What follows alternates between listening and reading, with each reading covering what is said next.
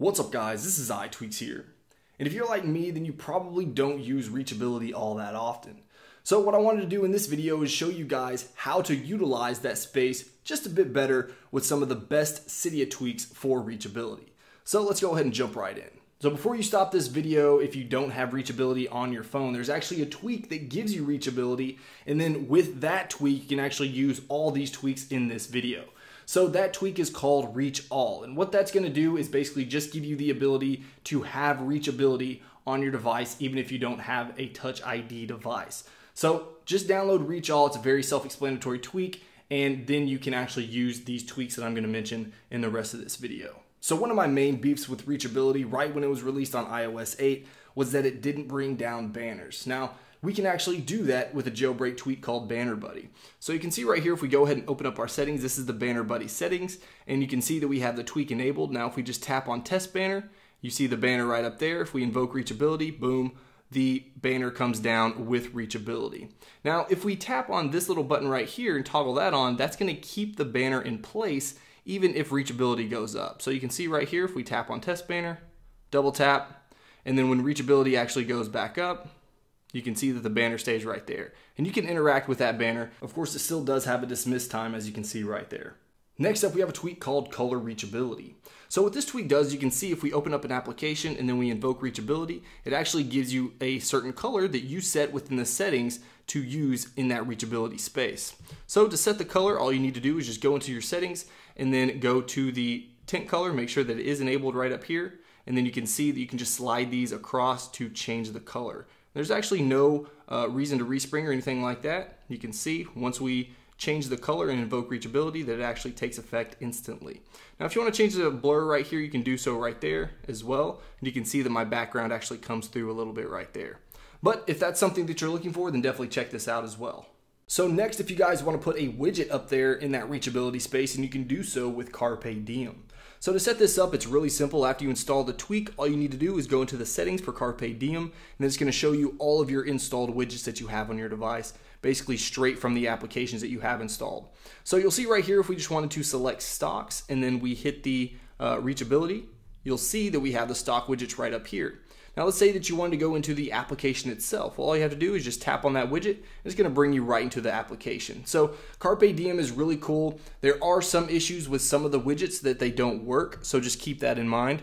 But some of them work really well, and it's worth checking out if you want to throw some widgets into that Reachability space. Now next up is probably my favorite tweak for Reachability, and that's called on-tap music. So you can see right here, if we go into an application and then we invoke Reachability, you can see what it does. It's actually showing the album artwork as well as the name of the song and the artist of the music that's playing, as you can see right there. So if we invoke this once again, you'll notice that it's on repeat song. So you'll see if I swipe up, it's going to repeat all. And let's invoke that again. Swiping down is actually going to shuffle it. You can see right there, there's a little text right there that says shuffle all. You can also go back and forwards between songs, as you can see right there. So just a really nice way to quickly interact with your music. And next up, we have a tweak called Force Reach. Now what this tweak does is give you the ability to use Reachability in landscape mode. So you can see right here, if I double tap, it's going to bring the settings application over to the right hand side. So let's go ahead and dismiss this, and you'll also see right here, if we have this one toggled on, then this is going to do the exact same thing on the springboard as well. So if we double tap, you can see all the icons shift to the right. But if you don't have it toggled on, you'll notice that it actually goes straight down. So you probably want to have that toggled on. Then right down here, we also have two other options that's going to allow you to keep this Reachability invoked rather than auto dismissing itself. And same thing goes for right here. After a touch, after you touch something when using Reachability, do you want it to stay in Reachability mode or do you want it to auto dismiss? Just toggle that on in order to keep the Reachability alive. Now here we have a tweak called ReachApp. Now what this tweak is going to do is give you the ability to use Reachability in order to see another entire application. So you can see if we open up, let's just say Twitter or Tweetbot, and we hit the Reachability button, you'll notice that we have our settings right here. And you can actually interact with both of these at the exact same time, which is actually pretty cool.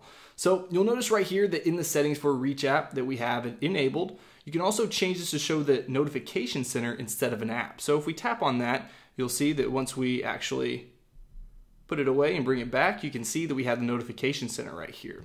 Now, another really cool thing about this is that we can turn on a widget. So if we scroll down here to the widgets, you'll see when we toggle that on, you also have some options right here that you can go through and select. But the main feature, as you can see right here, if we bring this down, actually, let's go ahead and get rid of the notification center real quick. We'll toggle that off and then toggle this back. And you'll see that we actually get a really cool layout. We have all of our recent applications right here, and then we have all of our applications right here. So we can quickly go through these applications and just open them right up. So if we wanted to open up Activator, you can see that it opens right up there at the top. So it's using just half of that screen or just the space for the reachability. So really cool feature. Definitely recommend checking out this tweak if you have been looking for a way for split screen multitasking. Here we have a tweak called Switchability. So if you aren't familiar with this, if we jump into the settings here, I'll show you what we have. So this is going to be the settings panel right here. So you can actually select what you want your favorite app to be. And this is going to basically give you just a shortcut within the reachability to go to your specific or favorite app. So you can also change the reach size. So if you want it to be really high or really low, then you can just slide this up or down. So you can see if I slide this down and we hit the reachability, you can see that it actually doesn't go down all the way. So if we cancel that one and we slide it up, you'll see that it actually goes down quite a bit. So that's something to mess with right there. We're going to put it right there close to where it was to begin with. Now you also have unlimited time, so it's not going to auto dismiss if you want to toggle that on. You also have auto dismiss right there.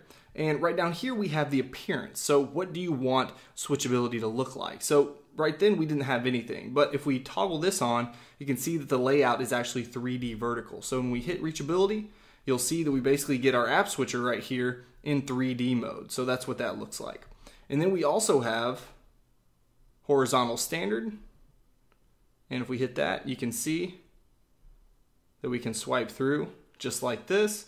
And there's basically no space in between these. So that's just something to keep in mind. And it looks like some of them are actually glitching out a little bit. As you can see right there, just a black. But we'll go back here and we'll go to standard vertical. And you can see what that looks like, if it'll work.